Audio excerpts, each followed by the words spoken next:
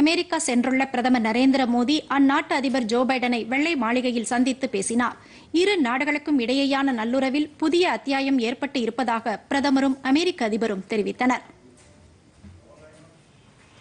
3 நாள் பயணமாக அமெரிக்கா சென்றுள்ள பிரதமர் நரேந்திர மோடி நேற்று அந்நாட்டு அதிபர் ஜோ பைடனை வெள்ளை மாளிகையில் சந்தித்து இருதரப்பு பேச்சுக்கள் நடத்தினார்.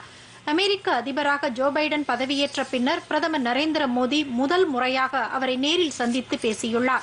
கொரோனா தொற்றுக்கு எதிரான போராட்டம், பருவநிலை மாற்றம், இந்திய பசிபிக் பிராந்தியத்தில் ஸ்திரத்தன்மையை உறுதி செய்வது உள்ளிட்டவற்றில் புதிய அத்தியாயத்தை தொடங்கியிருப்பதாக இரு தலைவர்களும் தெரிவித்தனர். கொரோனா தொற்றால் எழுந்துள்ள சவால்களை கையாண்டதில் அமெரிக்க அதிபர் ஜோ பைடன் முக்கிய பங்கு வகித்ததாக அப்போது பிரதமர் நரேந்திர மோடி பாராட்டு தெரிவித்தார். இந்தியா அமெரிக்கா இடையேயான நல்லுறவுகள் மேம்பட்ட மற்றும் வலுவான உலகை உருவாக்குவதில் முக்கியத்துவம் பெறுவதாகவும் பிரதமர் அப்போது தெரிவித்ததாக மத்திய வெளியுறவு அமைச்சகம் தெரிவித்துள்ளது. அமெரிக்க அதிபருடனான தமது இந்த சந்திப்பு மிகவும் முக்கியமானதாகும் என்று தெரிவித்த பிரதமர் மோடி, இந்த தசாப்தத்தில் அதிபர் ஜோ பைடனின் தலைமை முக்கிய பங்காற்றும் என்றார். இந்தியாவுடனான அமெரிக்க உறவு குறித்து அதிபர் பைடன் குறிப்பிட்டது உத்வேகம் அளிப்பதாக உள்ளது என்றும், எதிர்காலத்தில் இரு நாடுகளுக்கு இடையிலான உறவை வலுப்படுத்துவதில் வர்த்தகம் முக்கிய பங்கு வகிக்கும் என்றும் பிரதமர் தெரிவித்தார். எனவே வர்த்தக உறவுகளை மேம்படுத்துவது அவசியமாகும் என்றும் அவர் கூறினார். தொழில்நுட்பம் மிகப்பெரிய உந்து சக்தியாக உருவெடுத்துள்ளதாகவும், உலகளாவிய நன்மைக்காக தொழில்நுட்பத்தை பயன்படுத்தும் வகையில் நமது திறமைகளை ஊக்குவிக்க வேண்டும் என்றும் பிரதமர் நரேந்திர மோடி குறிப்பிட்டார். सबसे पहले तो मैं मैत्रीपूर्ण और गर्मजोशी भरा हम सबका आपके डेलीगेशन का स्वागत करने के लिए मैं आपका हृदय से बहुत बहुत आभार व्यक्त करता हूँ। 2016 में और 2014 में मुझे आपसे विस्तार से बात करने का मौका मिला और उस समय आपने भारत अमेरिका के संबंधों आपका जो विजन है, जिसको आपने शब्दबद्ध किया था, वो वाकई बहुत ही प्रेरक था और आज आप राष्ट्रपति के रूप में उस विजन को आगे बढ़ाने के लिए जो पुरुषार्थ कर रहे हैं, प्रयास कर रहे हैं, इनिशिएटिव ले रहे हैं, इसका मैं स्वागत करता हूँ। आज की हमारी ये बायलैटरल समिट, लेकिन मैं देख रहा हूं कि ये दशक 21वीं शताब्दी के तीसरे दशक का ये पहला वर्ष, मैं पूरे दशक की तरफ देख रहा हूं कि आपके नेतृत्व में जो बीज हम बोएंगे, इस पूरा दशक हमारी दृष्टि से बहुत ही भारत और अमेरिका के संबंध में, विश्व के लोकतांत्रिक देशों के लिए एक बहुत ही ट्रांसफॉर्मेटिव ये कालखंड रहेगा, ऐसा मेरा विश्वास है. அதிபர் ஜோ பைடன் பேசுகையில், உலகின் மிகப்பெரிய 2 ஜனநாயக நாடுகளான இந்தியா அமெரிக்கா இடையேயான உறவு மேலும் நெருக்கம் அடைவதுடன் வலுவான நிலையை எட்டும் என உறுதியளித்தார். இரு நாடுகளுக்கும் இடையே புதிய அத்தியாயம் தொடங்கி இருப்பதாகவும் அவர் குறிப்பிட்டார். பிரதமர் நரேந்திர மோடியை வரவேற்று பேசிய அதிபர் ஜோ பைடன், இரு நாடுகளுக்கும் இடையிலான உறவுகளை வலுப்பெற செய்வதில் அமெரிக்காவில் வசிக்கும் 40 லட்சத்திற்கும் மேற்பட்ட இந்திய அமெரிக்கர்கள் உறுதுணையாக இருந்து வருவதாக கூறினார். இரு நாடுகளும் இணைந்து பணியாற்றுவது பல்வேறு சவால்களுக்கு தீர்வு காண உதவும் என்று அவர் குறிப்பிட்டார். As I think you know, Mr. Prime Minister, I've long believed that the U.S.-India relationship can help us solve an awful lot of global challenges. In fact, back in 2006, I set that hope out, where I said that by 2020, when I was Vice President, 2020, India and the United States would be among the closest nations in the world. Maybe I shouldn't, these are not part of my prepared remarks, but when I was in Mumbai as Vice President, I finished meeting with the equivalent of the Chamber of Commerce. And afterwards, the Indian press asked me, do I have any relatives in India? And I said, I'm not sure, but when I was elected as a 29-year-old kid in 1972, before I was sworn in, I got a letter from a person named Biden, last name, in in Mumbai. And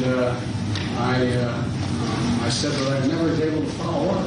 The next morning, I had a press conference going away, and the Indian press said, someone spoke up, you have 5 Bidens in India.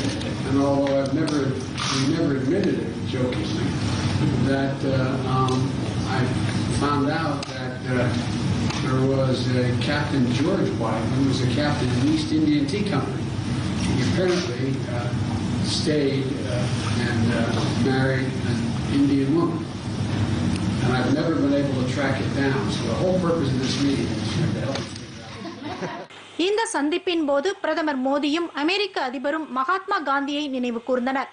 வரும் 2ஆம் தேதி காந்தியின் பிறந்த தினம் கொண்டாடப்பட உள்ள நிலையில் அவருடைய அகிம்சை வழி, சகிப்புத்தன்மை, பிறரை மதித்தல் ஆகிய பண்புகள் குறித்து இரு தலைவர்களும் நினைவு கூர்ந்தனர். தொடர்ந்து அமெரிக்கா, இந்தியா, ஆஸ்திரேலியா, ஜப்பான் நாடுகளை உள்ளடக்கிய குவாட் எனப்படும் நாற்கர கூட்டமைப்பின் மாநாடு வாஷிங்டனில் நடைபெற்றது. இந்த கூட்டத்தில் பிரதமர் நரேந்திர மோடி, அமெரிக்க அதிபர் ஜோ பைடன், ஆஸ்திரேலிய பிரதமர் ஸ்காட் மோரிசன், ஜப்பான் பிரதமர் யோஷிஹிடே ஆகிய தலைவர்கள் பங்கேற்றனர். உலக நன்மைக்கான திட்டங்களை குவாட் செயல்படுத்தும் என்ற நம்பிக்கை உள்ளதாக பிரதமர் நரேந்திர மோடி தெரிவித்தார். இந்தியா பசிபிக் பிராந்தியத்தில் பாதுகாப்பான சூழலை உருவாக்கும் நோக்குடன் கடந்த 2017ஆம் ஆண்டு குவாட் அமைப்பு தொடங்கப்பட்டது. இதுவரை காணொலியில் நடைபெற்று வந்த இந்த அமைப்பில் உள்ள தலைவர்கள் கூட்டம் தற்போது அதிபர் பைடனின் அழைப்பின் பேரில் முதல் முறையாக நேரடியாக நடைபெற்றது. இதில் பேசிய பிரதமர் நரேந்திர மோடி, குவாட் கூட்டமைப்பு இந்திய பசிபிக் பிராந்தியம் மட்டும் இல்லாமல் உலகம் முழுவதிலும் அமைதி மற்றும் மேம்பாட்டை உறுதிப்படுத்தும் என்ற நம்பிக்கை உள்ளதாக கூறினார். உலக நன்மைக்கான திட்டங்களை இந்த அமைப்பு செயல்படுத்தும் என்றும் பிரதமர் குறிப்பிட்டார். தற்போது கொரோனாவுக்கு எதிராக உலக நாடுகள் போராடி வரும் சூழலில் உலக நன்மைக்காக நாம் மீண்டும் ஒருங்கிணைந்து பணியாற்றி வருவதாக தெரிவித்த பிரதமர், தடுப்பூசி திட்டம் இந்தோ பசிபிக் நாடுகளுக்கு மிகுந்த பயனை அளித்துள்ளது என்றார்.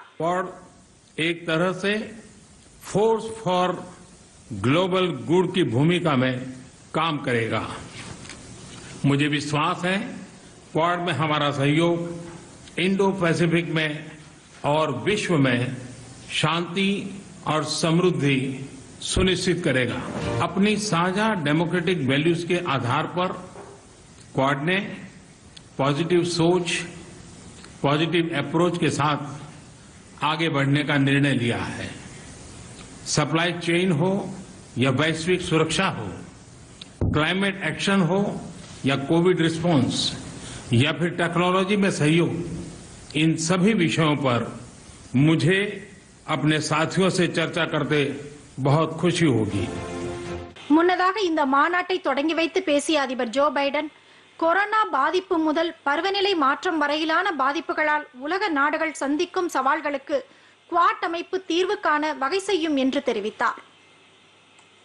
Our vaccine initiative is on track to produce an additional 1 billion doses of vaccine in India to boost global supply. And today we're also launching a new Quad fellowship for students from each of our Quad countries to pursue advanced degrees in leading STEM programs here in the United States. It represents an investment in the leaders, innovators, and pioneers of tomorrow.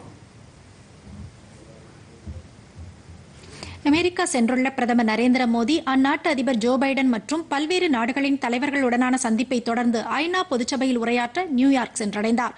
76வது ஐநா பொதுச்சபை கூட்டம் தொடங்கி நடைபெற்று வருகிறது.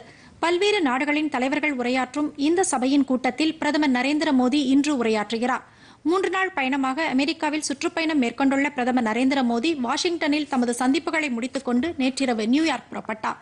முன்னதாக அந்நாட்டு துணை அதிபர் Kamala Harris, அதிபர் ஜோ பைடன் மற்றும் ஆஸ்திரேலியா, ஜப்பான் ஆகிய நாடுகளின் தலைவர்களையும் சந்தித்து பிரதமர் மோடி இருதரப்பு உறவுகள் குறித்து பேச்சு நடத்தினார்.